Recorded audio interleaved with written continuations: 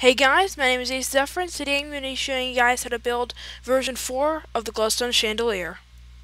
These are the resources you will need to build the chandelier. 23 building blocks of any kind, as long as they're solid, and these do not include your ceiling. 1 glowstone block, 6 redstone dust, 6 redstone torches, 9 repeaters, 3 comparators, 4 sticky pistons, 2 regular pistons, a redstone block, 3 hoppers, a dropper, and 7 items of any of your choice. Okay, now let's get started with the redstone. So the first thing you want to do is place your input block right here and your lever on it, and you want to place 2 hoppers underneath of it and basically just shift click them into each other so they're facing each other, and then you want to place a redstone torch right here. Now under the torch, the hopper that's under the torch, you want to place 6 items in it of any kind, and place a comparator on the back of this hopper right here, and you want to place a block up, a redstone dust, and then a block up here, and then a redstone torch on it. This piston should extend, and then this one.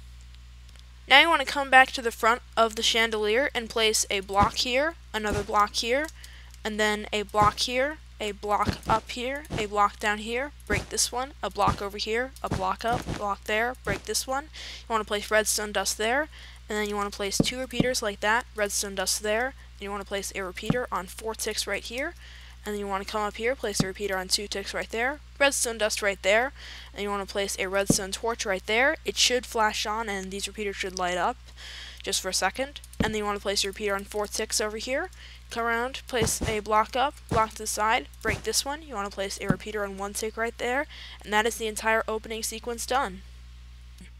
Okay, so now you want to place a block right here, a redstone torch on the side, a sticky piston right here with a redstone block on it that should extend, and you want to place a repeater on 2 ticks right here. Now you want to place a block on here, a dropper right here, a hopper here, then, a block here, break this one, and then a block to the side, break this one. You want to quickly throw any item in that dropper, and now you want to place 2 comparators right here, and you want to place a block here, 1 down, 1 to the side, break this one, shift click on this repeater and place a block there, and place a repeater on 2 ticks here, redstone dust here, and a repeater on 4 ticks here. Now you want to come over here and place a block up, a block on top of this block, break this block, you want to place redstone dust here, a redstone torch here, and then another torch here. So now let's test out the mechanism. If you flick this lever right here, you can see it extends, and then we flick it again, and it retracts perfectly fine.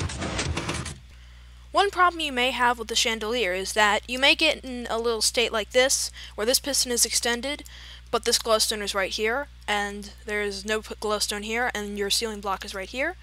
Now, if that ever happens, you want to take this redstone torch, break it, and then replace it. This error is actually caused by flicking the lever on and off too quickly.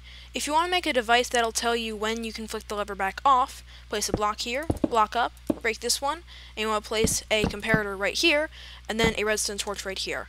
Now if you flick the lever on, as you can see, it will take some time for the torch to turn on, but if you flick it off while the torch is on, the chandelier will not break. Thanks for watching, guys. Make sure to leave a rating and subscribe if you really want to. And I hope you guys like this tutorial. I'll see you guys next time. Bye!